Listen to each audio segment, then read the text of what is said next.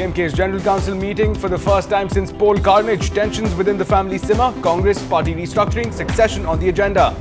Questioning of the final four accused in the Sankara Ramanam murder case is completed today. DMK seeks Tamil Nadu governor's support to stop arrests of party members over land-grabbing charges, warn on indefinite strike. Malayalam movie stars are on the income tax radar. Offices and residences of Mohanlal and Mammootty raided by IT officials. Snap all economic ties with Lanka and press for a probe, demands MDMK to hold demonstrations in Delhi on August 12th. What SOPs were offered to investors in the state under DMK rule? CPIM demands answers. Local parks grabbed, misused and sold, alleged residents of Sundaram Nagar filed writ petition in the High Court. Unfortunately, in our case, there was no hearing. Just in one-line judgment, we have been denied the justice. National honour for the tennis ace from Chennai, Somdev Dev Varma, to get the prestigious Arjuna Award in tennis. A very good evening. You're watching News Tonight with me, Ashmit. Time now to take a look at stories coming in from across the nation. An NDTV exclusive on the controversy over the Army Chief's date of birth. The Defence Ministry's order could run into legal complications. Karnataka Governor H.R. Bharadwaj says he will take action on the Lokayukta report on the mining scam which names the Chief Minister. After 3 hours of questioning by the Delhi police in the cash for vote scam, Amar Singh may be called in for a second round of questioning. At Lord's, it's not India's win but Sachin's 100th that got the punters excited. 200 crores on Sachin reaching the historic landmark. And Ajay Devgan's The Singham brings back the angry young man to the theatres today. Well, first up at this hour, it's time for introspection by the party cadres of the Dravidian heavyweight, the DMK. Now, the General Council of the party meets for the first time in Coimbatore since the humiliating defeat in the recent elections. Now, the party meets at a time when there is growing consensus within the party that politics within the family was a factor behind the poll defeat. Meanwhile, issues such as Kanimuri's role and the organizational restructuring has seen sparks fly in between the DMK patriarch Karunanidhi, heir apparent Stalin and strongman Alagiri. Meanwhile, succession wars continue to haunt the party as Stalin eyes a stronger footing by changing the district secretaries while Alagiri expressed faith in Karunanidhi. Now, another issue expected to feature in the talks would be ties with the Congress post Kanimuri's arrest. Meanwhile, the arrests of party workers on land-grabbing charges within Tamil Nadu will be also looked upon. Now, another developments coming in from the Kanchipuram Sia case. Questioning of all the accused in the Sankara Raman murder case has been completed. Now, the questioning of the final four of the 24 accused was conducted today. Now, Principal District and Session Judge T. Rama oversaw the questioning. The final four accused claimed that false charges were being slapped on them. Now, the date of hearing arguments will be decided on July 25th. Just to remind our viewers, Sankara Raman, manager of Vardaraja Perumal Temple in Kanchipuram, was allegedly murdered in the premises of the temple on September 3rd of 2004. Now, the two seers were charged under Indian Penal Code for criminal conspiracy and murder. In the course of the trial, 189 witnesses were examined and 81 turned hostile. Snap ties with Sri Lanka. That was the message that rung out loud and clear and as the MDMK chief Vaiko announced a demonstration outside the parliament in the capital on August 12th.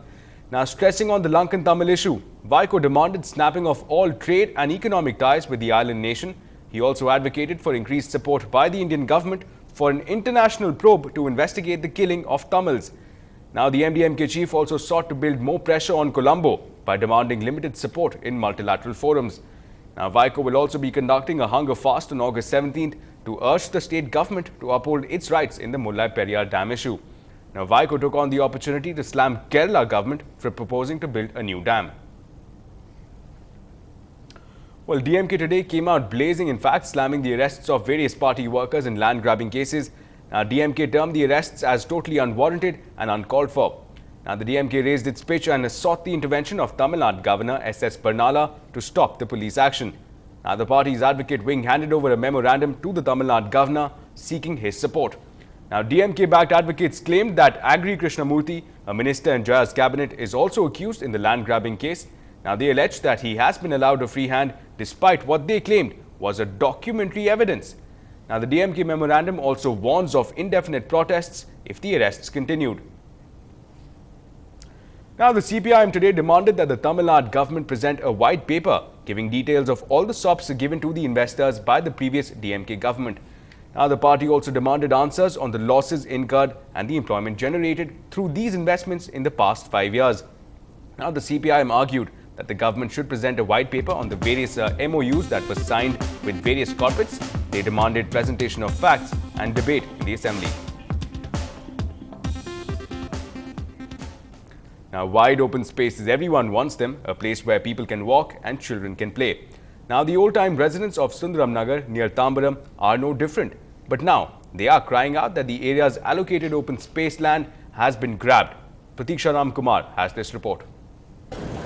Sundaram Nagar is far from the rush of the city, but even here, these children have no place to play, even though 50 years ago, a whopping 36 grounds were earmarked as open spaces exclusively for colonies' use. Naturally, land grabbers took one after another. We could not have any effective control of that. And then one chowdhury came and another came. Today, the position is our children, grandchildren are playing in the streets, risking their lives. Residents say they moved in here after proper approval in 1961. But today, public spaces, including children's playgrounds, has transformed into a private marriage mall. What's more, portions of the space has been sold off as residential plots as well. In that approval, they have given 36 grounds of open space for the entire area of 69.61 acres. Now we find only 6 grounds is available. That too is not in public utility. It is just lying as a barren ground without any use. Our association members feel that we should have some open space. It is not necessary, we want only that area. The government is able to get back whatever is available for public utility, we are happy. The Residents' Welfare Association alleges that the Tambaram municipality had de-recognized 30 grounds of open space and sold it to one resident. The association has approached the High Court and the Supreme Court to reinstate the open space, but to no avail. So based on that, it was clearly marked 1, 2, 3 places as open place for public utility. Then only they approved this layout. So under no circumstances, according to the law, that can be changed. That exists even now. Unfortunately, in our case, there was no hearing. Just in one-line judgment, we have been denied the justice. Tambaram municipality officials say that they follow only the DTP approvals made after the passing of the Town and Country Planning Act in 1971. But the older Sundaram Nagar DTP plan layout was made in 1961, and by 1969, 30 grounds of proposed open public space was already converted to residential areas. The association has now filed another writ petition in the High Court and an RTI as well on what grounds the de-recognition of the open space took place. DTCP and municipality officials refused to comment on the issue, saying that the matter is now sub judice. The residents' last hope is now the Chief Minister's special cell to redress land grabbing cases. They have now requested a special appointment with Ms. Jayalalita, hoping that her new initiative will return the lungs of their colony. In Chennai, Pratiksha Ramkumar for NDTV Hindu. Now, respect your parents like God's words coming in from a renowned member of the Don Bosco alumni. We'll tell you more about it on the other side.